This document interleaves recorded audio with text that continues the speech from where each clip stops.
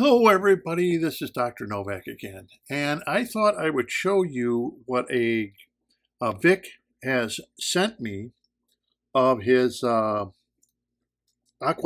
system with BCB baskets or bags added to it, and the goldfish he is growing, which is great for goldfish lovers, where he's using this aquaponic system as part of his filtration with BCB bags. But I thought it would be interesting. This would just be a quick, short little video of some of the photographs that he sent me of his fish. And they look very healthy. And what he did, it kind of shows us that a little bit of innovation and a different way of filtering with using BCB bags or pots. Like I said, I used 7 by 7 by 11 baskets, BCB baskets, for over 30 plus years in my pond. That was the only filtration system I used.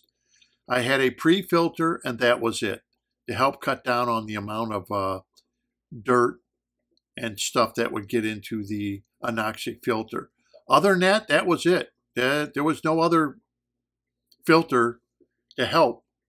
And if the baskets had some plants in it, so be it. I've shown other pictures of people who had their baskets with plants. Some baskets don't have plants, some baskets do have plants.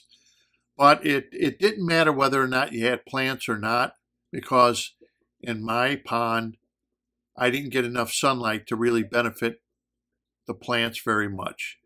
So if I was lucky, if I had 1 or 2 water lilies growing to kind of cover up the top of the pond.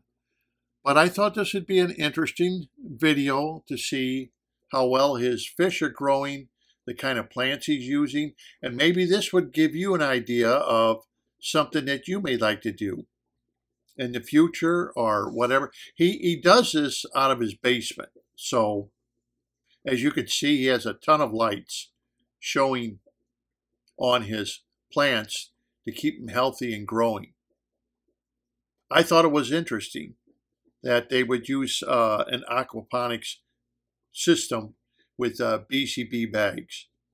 Anyhow, I just wanted to make this. Normally my videos are a lot longer, but this is just a short and sweet video to let you see what Vic is doing. I will also leave a link below so you can click on it to watch his video where he shows you more in detail than what I am showing you in this video. And I think he would be happy to have you go over there and at least take a look-see at what he's doing. I think it's interesting. You may find it interesting. You may find it even interesting for a project that you may be wanting to work on. And just go to the link and watch Vic's video. But here is some photographs of his whole setup in his basement. So until next time, this is Dr. Novak. Thank you very much for watching. Short and sweet, to the point, which is good. Don't forget to subscribe, and happy fish keeping. And thank you very much for watching my videos.